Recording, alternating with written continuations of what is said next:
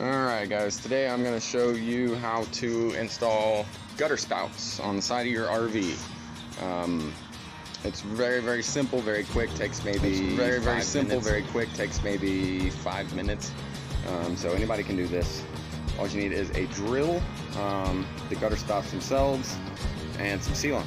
And so let's get to it.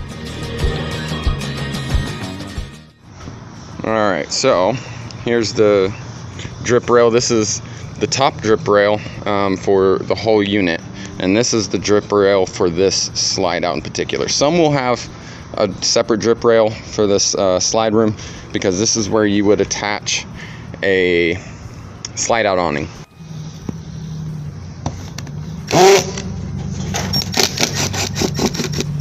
There we go. Get that screw out. We'll take this little cap off, and we'll peel this trim back just a little bit.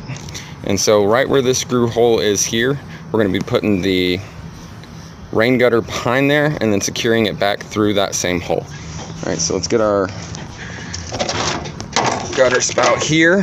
So you have a left hand and a right hand. This is the right hand and this is the left hand. You see how they go?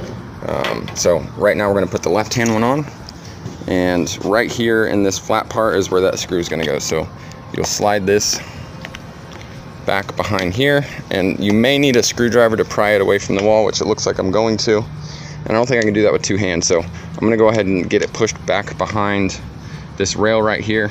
Use a screwdriver to pry this out just a little bit, put it back there, and then we'll secure it back in. All right, and after I pried it out, all I did was I just shoved that gutter spout back behind this rail, and as you can see, that plastic tab of the gutter spout comes all the way to about right here. So when we screw in here at the old hole, we're going to go right through that gutter spout and we're going to hold it in place. So let's go ahead and put our trim back in. Let's push it back down into the track there.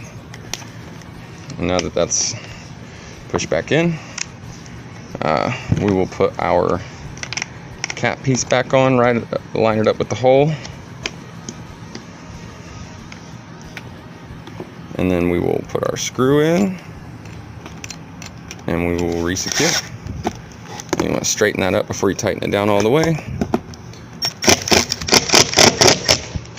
Now that it's tightened down, what we'll do is we will go back around with sealant and seal all the way around here. I'm also going to put a little bit of sealant back in here,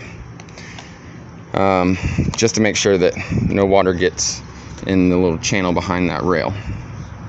So I'm going to go ahead and seal everything up well and show you what it's like when it's done. Alright, and so the sealant that I'm using is Dicor cap sealant, non-sag. That means when you put it on, it's going to hold place. It's not going to want to drip down.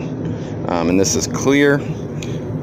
Just so you know what the usage is, it is for sealing perimeters of windows, doors, exterior accessories, and exterior corner moldings. So this is what you want to use. It's 351 CSCL-1. And we're going to go right around the corner here, right around the edge. Now the sealant that was on there previously that was kind of caked up, I already scraped away most of it. You see a little bit of residue there, but that's not really a big deal. It has been wiped down with adhesive remover, so it's good and tacky, and it's going to tack up just fine to the new sealant that I just put on there.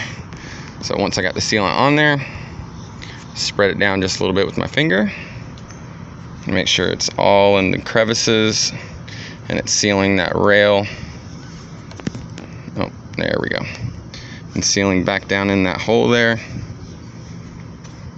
And now we have a clear path for water to come down into the gutter and out.